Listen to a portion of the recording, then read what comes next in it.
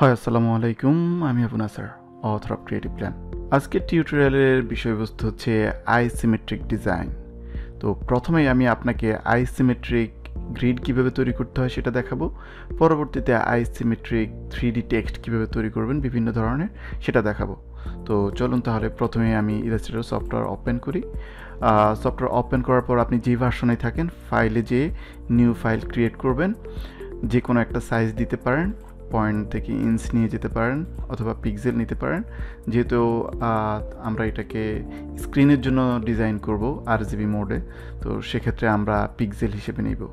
আপনি 1920 by 1080 pixel নিতে পারেন, এটা হচ্ছে ফুল এইচডি পিক্সেল।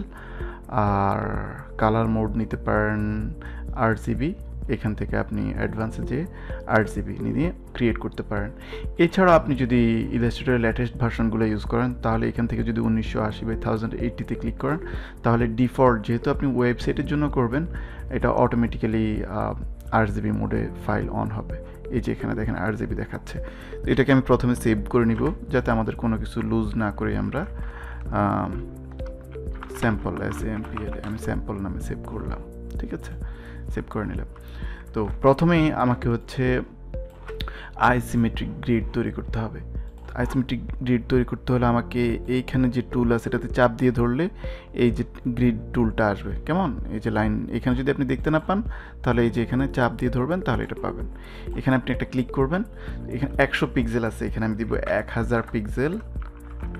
আপনি যে কোনো সাইজ দিতে পারেন, তো আইডিয়াল যেটাই দেন দুইটা যাতে সমান হয় সেটা লক্ষ্য রাখবেন। PX লিখে দিবেন যাতে ভুল না হয়। আর কয়টা লাইন হবে, মানে কয়টা কলাম হবে, কয়টা রো হবে সেখানে আপনি দিয়ে দিব 100 বা 200, আপনি যাই দেন 100। আর এই তো এটা এই দুইটা দিয়ে বাকি আর কিছু দেখতে হবে না। ওকে, এখন দেখেন উপরে নিচে সব দিক থেকে সমান গ্রিড হয়েছে। এখন আমরা যেটা করতে পারি সবগুলোকে একটা গ্রুপ করে নিতে পারি Ctrl+Z দিয়ে, তাহলে কিছুটা সুবিধা হবে। ওকে, সো এইটাকে এখন আমি সম্ভবত ডাইরেক্ট সিলেকশন টুল দিয়ে ধরছি। আমাকে শুধু সিলেকশন টুল দিয়ে ধরতে হবে, তাহলে এর জন্য প্রবলেম হচ্ছিল। গ্রিড নেওয়ার পর আমাকে এটাকে আইসিমেট্রিক গ্রিড হিসেবে কনভার্ট করতে হবে। তো আমি এটা সিলেক্ট করে এখানে প্রপার্টিজে যাব, আমি উইন্ডো অন করে দিই।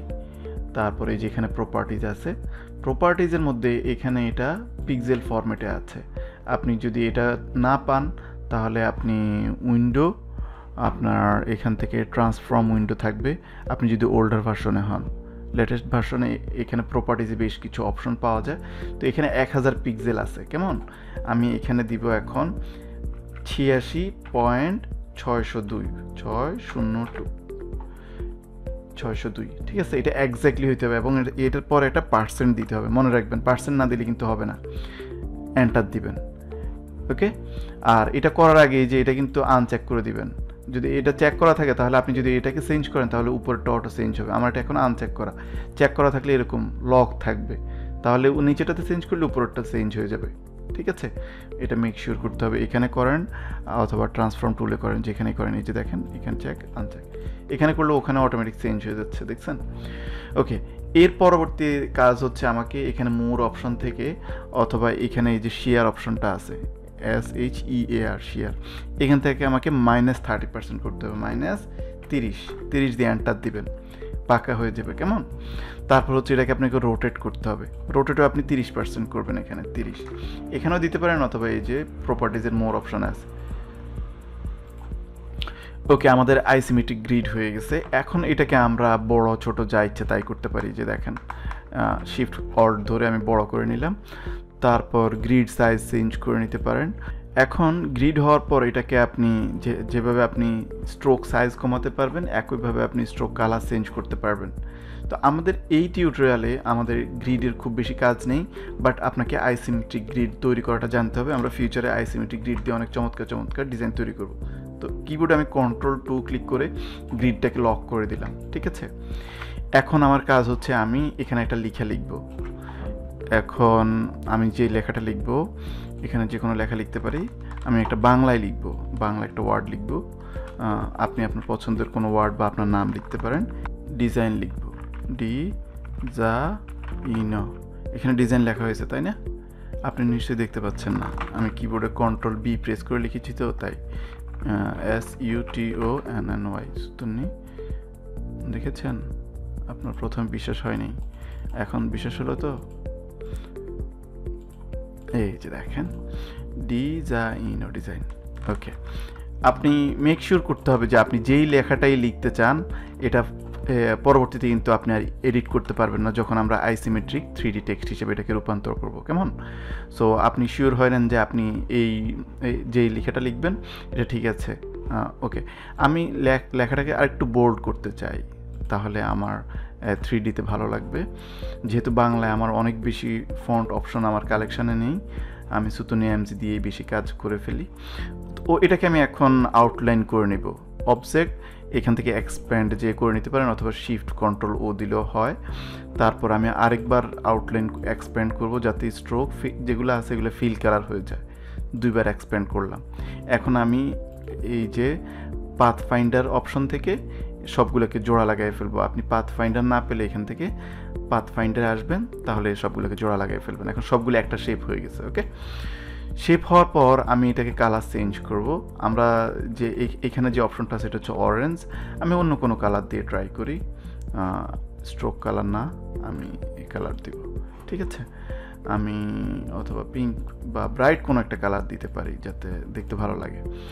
ওকে, তো এটা হওয়ার পর এটাকেও ঠিক আমি একইভাবে আইসিমেট্রিক করতে হবে। আমি এখানে আনচেক করে দিলাম, দিয়ে এখন আমি এখানে লিখব 86.602%। এখানে ভুল করা যাবে না কিন্তু, একেবারেই এটা এক্স্যাক্টলি হইতে হবে। এরপর আমি শেয়ার থেকে -30 করে দিব, ওখানে আর পার্সেন্ট দিতে হবে না। রোটেট থেকে শুধু 30, এখানে মাইনাস না। এখন আপনি দেখেন এটাকে যদি আপনি মুভ করেন, যে দেখেন এটা কিন্তু পারফেক্টলি অ্যালাইন হবে ওটার সাথে।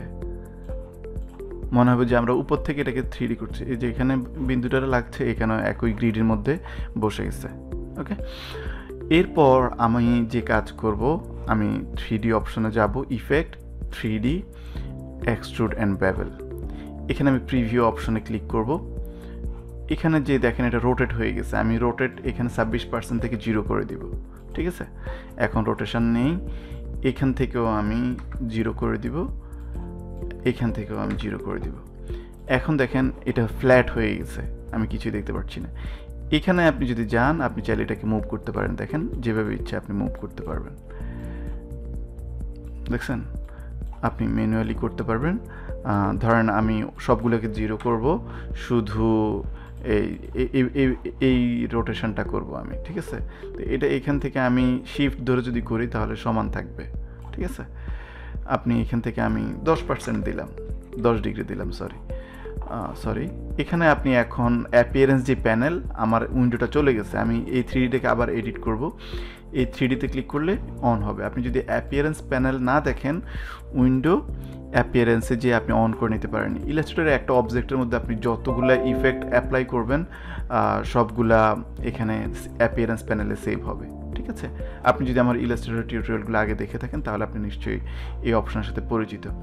এখানে আপনি দেখেন যে 3D ডেপথ অফ ফিল্ড যেটাকে বলে, বা দেখেন আমরা এটাকে চাইলে অনেক বড় করতে পারি, কেমন? আবার এখানে যে শ্যাডো আছে সারফেসটাকে আমরা ডিফারেন্ট করে দিতে পারি। এটা হচ্ছে ওয়্যার ফ্রেমটা কেমন আউটলাইন মোডে, এখানে হচ্ছে কোনো শ্যাডো নেই, এখানে শ্যাডো আছে, দুই রকমের শ্যাডো আমরা দিতে পারি, ঠিক আছে? এরপর বেবেলটা কেমন হবে আমরা এখান থেকে দেখতে পারবো। এভাবে আপনি 3D টেক্সট করতে পারেন। এখানে আপনি যেহেতু এটা আমাদের আইসিমেট্রিক ডিজাইন, আমরা ওইটার দিকে বেশি ফোকাস করব। এখানে আপনি যদি একটু এক্সপেরিমেন্ট করেন তাহলে আপনি খুব চমৎকার ডিজাইন তৈরি করতে পারবেন 3Dতে। ওকে, আমরা এখানে নান করে দিব, এখন কমপ্লেক্স বা কোনো কিছু করব না, এবং এটাও আমরা কমায় দিব। আমরা হয়তো 100 দিতে পারি, 51 হচ্ছে, তো আমরা হয়তো 95 দিয়ে দেখি কেমন হয়। ঠিক আছে, বা 120 দিতে পারি, ঠিক আছে? 120 দিলাম, দিয়ে আমরা এখানে প্লাস্টিক শ্যাডো না দিয়ে আমরা নো শ্যাডো দিব, ঠিক আছে? আমরা কোনো শ্যাডো দিব না। দিয়ে ওকে করে দিব। এগুলো সবগুলো 0, শুধু উপরের যে রোটেশন সেটাতে আমরা 10% দিয়েছি। ওকে, এখন এটাকে আমি আবার অবজেক্টে যেয়ে এবার আমি এক্সপ্যান্ড অ্যাপিয়ারেন্সে যাব। তাহলে এই যে দেখেন এখন আউটলাইনগুলো দেখা যাচ্ছে, কেমন? তো এটাকে আমি অবজেক্টে যেয়ে না, আর এক্সপ্যান্ড করতে হবে না, আমাকে এখন আনগ্রুপ করতে হবে। তাহলে 3Dগুলো আমাকে আলাদা করতে পারবো। ওকে, 3Dগুলো আলাদা হয়ে গেছে, উপরের যে লেখাটা ছিল ওটা আলাদা হয়ে গেছে। এখন আমি কিবোর্ডের শিফট ধরে আপার অ্যারো কি দিয়ে আমি এই লেখাটা উঠিয়ে নিব। এটা লেখা এভাবে নেওয়ার সুবিধা হলো, ধরেন আমি যদি কন্ট্রোল জেড দিয়ে পিছনে আসি অথবা শিফট ধরে ডাউন অ্যারো কি দিয়ে আগের জায়গায় আসি, ধরেন আমি এইভাবে শিফট ধরে উঠিয়ে নিলাম ডাইরেক্ট। পরবার যখন আমি টেনে আনবো আমি হয়তো বা একজ্যাক্ট জায়গায় নাও বসাতে পারি। এই যে দেখেন সাদা গ্যাপ রয়ে গেছে। এখন যদি আমি নিচের দিকে একটা দিই এটা বেশি চলে আসবে, আপনি ইয়েতে দেখলে দেখবেন হয়তো নাও মিলতে পারে, বাট শিফট দিয়ে উপরে নিচে নামানোর সুবিধা হলো আপনার একজ্যাক্ট জায়গায় অটোমেটিক এসে বসবে। তো এটা সরানোর পর আমি আরেকটু উপরে নিতে হবে, এগুলোকে সবগুলোকে ধরবো। এগুলো এখন আলাদা আলাদা আছে, সবগুলোকে আবার এখানে যে এই পাথফাইন্ডার প্যানেলে সবগুলোকে একটা বানায় নিব। এখন সবগুলো একটা শেপ, একটাতে ধরলে সবগুলো সিলেক্ট হচ্ছে, কেমন? এবং এরপর আমি এটাকে এখন আগের জায়গায় শিফট ধরে ডাউন অ্যারোকে দিয়ে নিয়ে আসতে পারি। ওকে, আগের জায়গায় বসে গেছে। এখন এটাতে আমি কালার চেঞ্জ করব।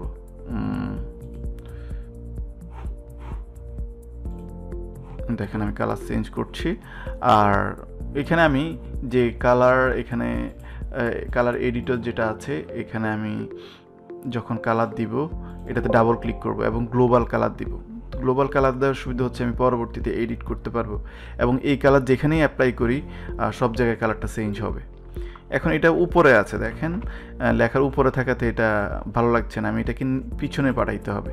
ওকে, তো এটাকে আপনি যদি পেছনে পাঠাইতে হয় অবজেক্টে যে অ্যারেঞ্জ সেন্ড টু ব্যাক, আমি সাধারণত এই অপশনগুলো কখনোই ইউজ করি না।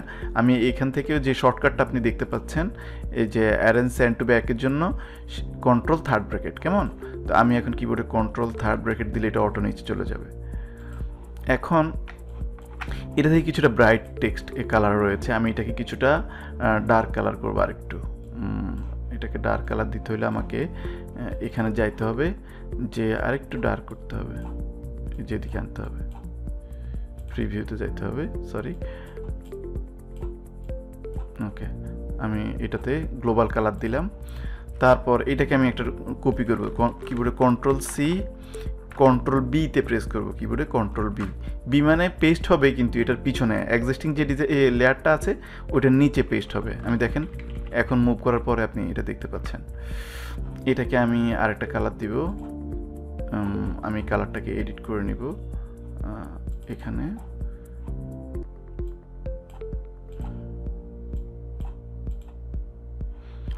এখন আমাকে নতুন একটা কালার নিতে হবে, না হলে আমি ওই কালারটা আগের কালারটা এডিট হয়ে যাবে। যেহেতু গ্লোবাল কালার, আমি এখান থেকে একটা কালার নেই, তারপর এটাকে এডিট করব।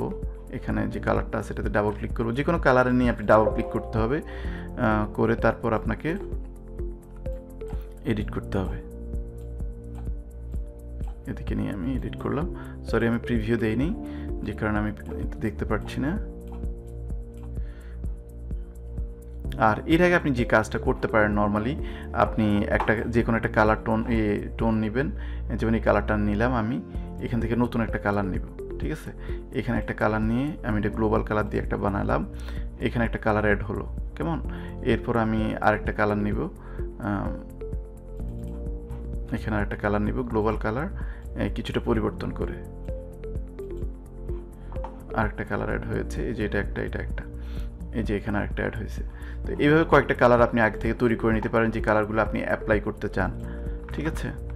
আমি কিবোর্ডে শিফট ধরে একটা ডুপ্লিকেট করে নিলাম।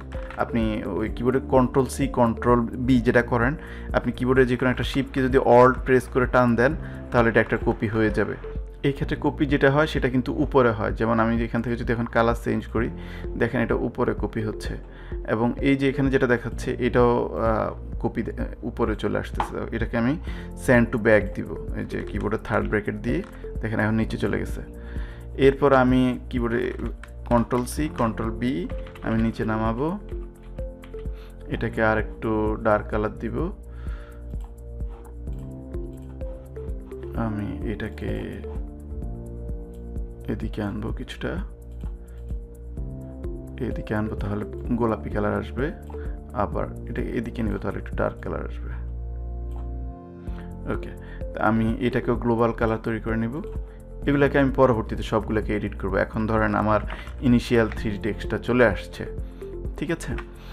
এখন পরবর্তী পালা হচ্ছে এটাকে আমাকে কিছুটা রিফাইন করতে হবে। এখন আপনি চমৎকার কিছু বিষয় শিখতে পারবেন, জাস্ট একটু ধৈর্য নিয়ে দেখেন। আমি এখন এই কালারগুলোকে চাইলে এডিট করতে পারবো। এগুলো যেহেতু আমার হয়তো বা আপনার কাছে ভালো লাগছে না, আপনি এখন দ্বিতীয় অপশনে যাবেন, যে এই কালারটা, এটাকে আমি এডিট করব। দেখেন আমি একটা শেপের মধ্যে কালার এডিট করব, দেখবেন যে পুরো জায়গায় কালার চেঞ্জ হয়ে যাবে। দেখেন আমি কিন্তু এতটুকু ধরছি, পুরো জায়গায় চেঞ্জ হচ্ছে, যেহেতু এটা গ্লোবাল কালার। আমি বরং ব্লু এর দিকে যাই, হয়তো ভালো লাগবে। ওকে, ওকে করলাম। এবার তার পরেরটা ধরবো। পরেরটা কোনটা কালার? আমি বরং সিঙ্গেল না ধরে পুরো লেয়ারটা ধরি, তাহলে সুবিধা হবে। এখান থেকে ধরবো এবং এটাকে আমি এডিট করব। ব্লু নিলাম, তারপর এটাকে আর একটু ব্লু নিব, এটার এই কালারটা গ্লোবাল কালার করে দেই, প্রিভিউ দেই। ওকে, আর এরপর হচ্ছে আমি এটাকে আরেকটা কালার দিব। এই কালারটাকে এডিট করে ব্লু কালার দিকে নিয়ে যাব, একেবারে ডার্ক ব্লু করব, কালোর কাছাকাছি নিয়ে যাব, যাতে আমরা একটা ডার্ক কালার দিতে পারি। আর এটাকেও আমি একটা লাইট ব্লু কালারের মধ্যে নিয়ে আসি, তাহলে ভালো লাগবে, যেহেতু আমরা নিচে সবগুলো ব্লু কালার দিয়েছি। কেমন? এটাকে বেশি ইয়ে হয়ে গেছে, আমি এটাকে আরেকটু কিছুটা কমিয়ে নেই। ওকে, ওকে, এখন আমার এই ডিজাইনটা হচ্ছে আমার আইসোমেট্রিক 3D টেক্সট। এখন আপনার কাছে এই লেখাটা খুব ফ্ল্যাট ফ্ল্যাট লাগছে, এটাকে আমি একটা একেবারে ডার্ক কালার দিয়ে পিছনে পাঠিয়ে দেই। মাঝখানের একটা কালারের সাথে মিলে গেছে, আমাকে আরও ডার্ক করতে হবে, তাহলে আমরা যে টিউটোরিয়ালে যে লেখাটা দেখিয়েছি অনেকটা ওইটার মতো হবে। তো এখানে কিছু কাজ বাকি আছে, সেটা এখন দেখার পালা।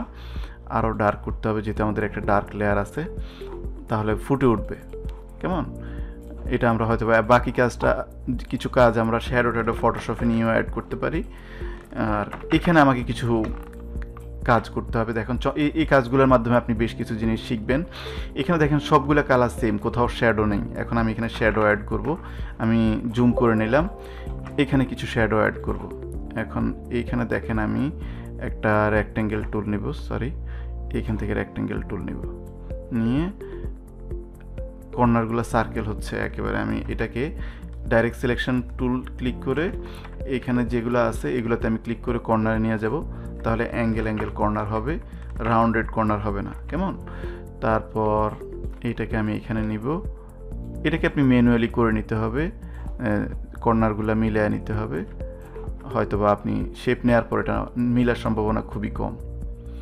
এখন আপনি এটাতে যদি কিছুটা শ্যাডো অ্যাড করেন, লাইক আমি এই যে সাদা এবং কালো এটা নিলাম, নিয়ে গ্রেডিয়েন্ট টুল দিয়ে এখানে কিবোর্ডে জি দিয়ে আপনি গ্রেডিয়েন্ট টুল নিতে হবে, নিয়ে আপনি হয়তোবা মাস্ক করতে এটাকে কিছুটা শ্যাডো অ্যাড করতে পারবেন, ডাইমেনশন অ্যাড করতে পারবেন। আমি কোন পাশ থেকে আলো আসবে, আলো সোর্সের উপর নির্ভর করে কিন্তু আপনার শ্যাডো হবে। কেমন?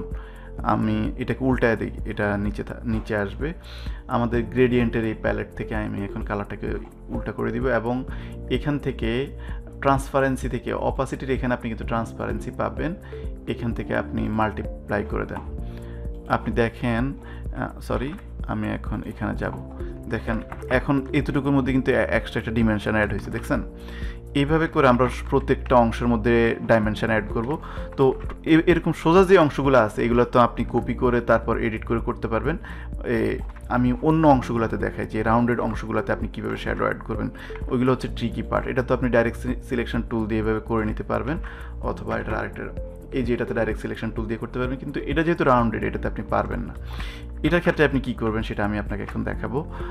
আপনি এখান থেকে সিলেকশন টুল নেবেন, নিয়ে এই যে রাউন্ডেড এই অংশটাকে আপনি এখন নিচের কোনোটা লেয়ারটাকে আমাকে লক করতে হবে, তাহলে আমি এগুলো ভালোভাবে ধরতে পারবো। এখন এখানে আমি আনগ্রুপ করি, আনগ্রুপ করলে আমার সুবিধা হবে যে আমি প্রত্যেকটা অংশকে আলাদা আলাদা ধরতে পারবো। এখন দেখেন এখানের জন্য আমি পুরো একটা ড্রয়িং করার থেকে আমি এই কয়টাকে কপি করলাম, কিবোর্ডে Ctrl+C Ctrl+F, ঠিক এগুলোর উপরে আবার পেস্ট হয়েছে। এগুলোকে আমি পুরো একটা বানায় নিবে, একটা শেপ বানায় নিবে, যেরকম একটা শেপ বানায় নিব। একটা শেপ বানানোর সুবিধা হলো এটা দিয়ে আমি এখন শ্যাডো বানাইতে পারবো। যেমন এটাতে আমি এটা সিলেক্ট করে এই যে এখানে গ্রেডিয়েন্টে ক্লিক করার সাথে সাথে এখানে এটা অ্যাড হয়ে যাবে, দেখছেন? কিন্তু কথা হচ্ছে এটা দেওয়ার পর আমার এই যে এটার একটা বাড়তি অংশ এখান পর্যন্ত চলে আসছে, এটাকে আমি বাদ দিব কিভাবে? এটাকে বাদ দেওয়ার জন্য দুইটা বুদ্ধি আছে। এখানে আমি ডাইরেক্ট সিলেকশন টুল দিয়ে এটাকে হাইড করে দিব, অথবা এখান থেকে প্যান টুল দিয়ে এটাকে আমি মাইনাস করে দিব। এখানে ক্লিক করলে মাইনাস হয়ে যাবে এই অ্যাঙ্কারগুলো, দেখেন? ওকে, এটা হচ্ছে একটা পদ্ধতি। এটার থেকে এটা প্রফেশনাল পদ্ধতি না, আমি এখন আপনাকে প্রফেশনাল পদ্ধতি দেখাবো। প্রফেশনাল লেটেস্ট পদ্ধতি হলো, ধরেন আপনি এই চারটাকে সিলেক্ট করবেন, সিলেক্ট করে কিবোর্ডে Ctrl+C Ctrl+F দিবেন। F দেওয়ার পর এটাকেও আপনি মার্জ করে নেবেন, মার্জ করে একটা লেয়ার বানাবেন, বানায় এখানে আপনি এটাতে ক্লিক করবেন, এখানে আপনার শ্যাডোটা অ্যাড হবে।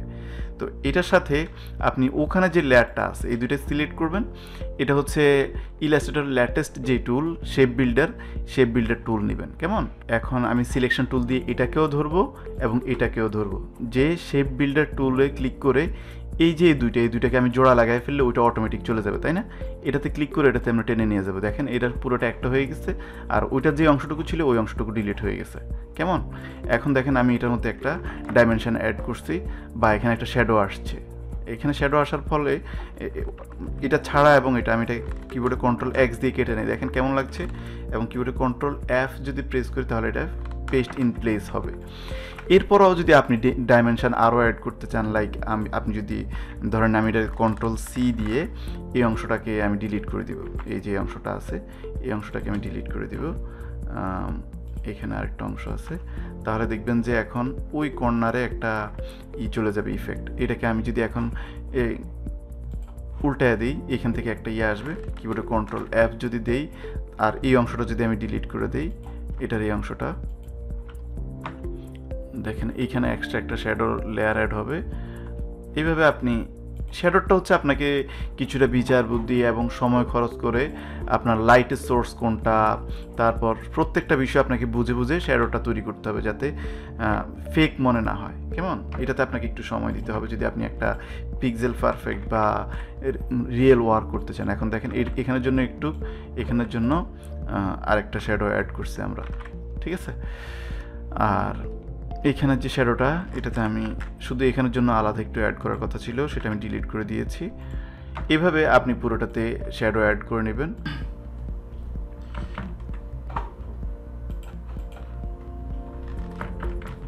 ওকে, বাকি যে অংশটুকু আছে ওই অংশটুকুতে আমি শ্যাডো অ্যাড করব এবং সেটাতে কোনো ভয়েস দিব না, দ্রুত শেষ করে ফেলবো, তাহলে টিউটোরিয়ালের লেন্থ অনেক বড় হবে না এবং আপনিও বিরক্ত হবেন না।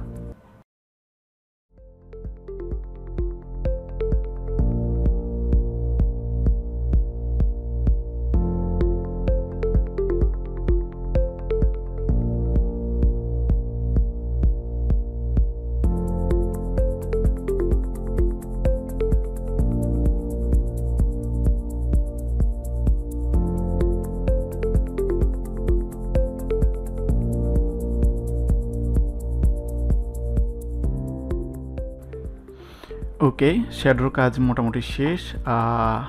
100% অ্যাকুরেট না হলেও মোটামুটি ইউজেবল হয়েছে, আর আশা করি আপনি আইডিয়াটা পেয়েছেন। যেহেতু এটা টিউটোরিয়াল, আমি দ্রুত শেষ করার চেষ্টা করেছি। আমি হয়তো এটার অপাসিটিটা কিছু কমাবো, অপাসিটি বেশ কয়েক জায়গা থেকে কমানো যায়। এখানে অপাসিটির ট্রান্সপারেন্সি আছে, এখান থেকে আমি অপাসিটি কিছুটা কমালে হয়তো আরেকটু ন্যাচারাল শ্যাডো হবে, এতটা স্ট্রং হবে না। এখানে একটু বাকি আছে, এটাকে ধরে আমি কিবোর্ডে আই ড্রপার দিয়ে এটাতে ক্লিক করব এবং এটাতে ধরে আই ড্রপার ক্লিক করব, তাহলে অটোমেটিক এখানে আমি গ্রেডিয়েন্টে যে এটাকে আবার রোটেট করে দিব। সো এই ডিজাইনে আপনার মূল আলোচনার বিষয় হচ্ছে আমাদের অ্যাকচুয়ালি 3D টেক্সট না, আমাদের মূল আলোচনার বিষয় ছিল হচ্ছে আইসিমেট্রিক গ্রিড এবং আইসিমেট্রিক গ্রিডের মধ্যে কীভাবে ডিজাইন করতে হয়।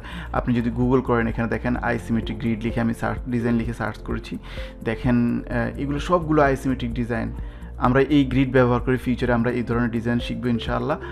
সে পর্যন্ত সাথে থাকবেন। আর এই ডিজাইনে আপনি এই টিউটোরিয়াল থেকে আপনি যে কাজটুকু শিখেছেন সেটা প্র্যাকটিস করে আপনি আমাদের ক্রিয়েটিভ ক্ল্যান যে পাবলিক গ্রুপ আছে এখানে পোস্ট করবেন। ভিডিও ডেসক্রিপশনে আমি এই লিঙ্কটা দিয়ে দিব। এছাড়াও যদি আপনি অ্যাডভান্স গ্রাফিক ডিজাইনার হন, আপনি আমাদের ফ্রি পিক গ্রুপ বাংলাদেশ গ্রুপে জয়েন করতে পারেন। আপনাকে একটা ফ্রি কোর্স দেওয়া হবে। এখানে আমাদের কোর্স সেকশনে এসে ওয়েব ডিজাইন কোর্সে যে কোর্সটা আছে আপনি নিজের ওয়েবসাইট নিজে তৈরি করার জন্য, ইনফ্যাক্ট আপনি ওয়েব ডিজাইন শিখে নিজের মতো করে ফ্রিল্যান্সিং করে টাকা আয় করতে পারবেন এই কোর্স ফলো করে। আপনি যদি আমাদের ওয়েবসাইট থেকে আরও অনেক বেশি জানার আছে, ইউজার গাইডলাইনে যাবেন অথবা আর্টিকেল পেজে গেলে আমি এখানে মোর দ্যান 100 আর্টিকেল আছে যেগুলো পড়ে আপনি অনেক অনেক বেশি উপকৃত হবেন, যেখানে আমি আমার নলেজ এবং স্কিল শেয়ার করে থাকি। সো আজকে টিউটোরিয়াল এই পর্যন্তই। কেমন হলো বা কোনো প্রশ্ন থাকলে অবশ্যই কমেন্টে জানাবেন, আমি সবার কমেন্টের রিপ্লাই দেওয়ার চেষ্টা করব। পরবর্তী টিউটোরিয়ালে আবার দেখা হবে। সে কেমন, আল্লাহ হাফেজ, সালামু আলাইকুম রহমতুল্লাহ।